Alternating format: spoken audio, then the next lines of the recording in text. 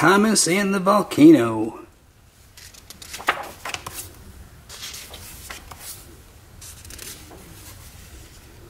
It was a busy day on Sodor. The Earl was building a dinosaur park. The park had models of dinosaurs. They were not real, but they looked real. Each engine had a job. Thomas and Millie carried trees and bushes to plant. Samson and Harvey helped pull the dinosaur models together. Suddenly, a dinosaur head swung right at Millie. She screamed and closed her eyes. It stopped just in time.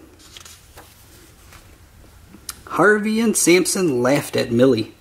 "What a silly little engine," said Samson. Millie was angry. She tooted her whistle and puffed away. Millie wanted to teach the big engines a lesson, but she and Thomas had work to do. They had to haul wood for a bonfire.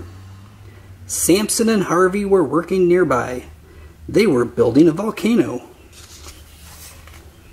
"What is a volcano?" asked Harvey. "It is like a big firebox filled with smoke and lava," Samson said. Harvey was scared. Millie heard Harvey and Samson. She had an idea. "Build the bonfire behind the volcano," she said to the workers. Smoke rose into the sky.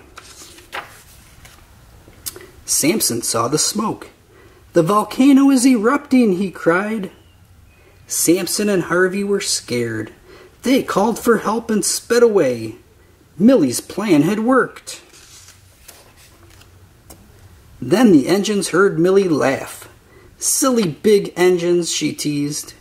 "It was just a trick." The Earl wanted the tricks to stop. The engines smiled and agreed. The engines kept their promises. They worked together. They did not play any more silly tricks. The Earl was proud. Soon the park was ready for visitors. What a team! For more great books, make sure you subscribe to our channel.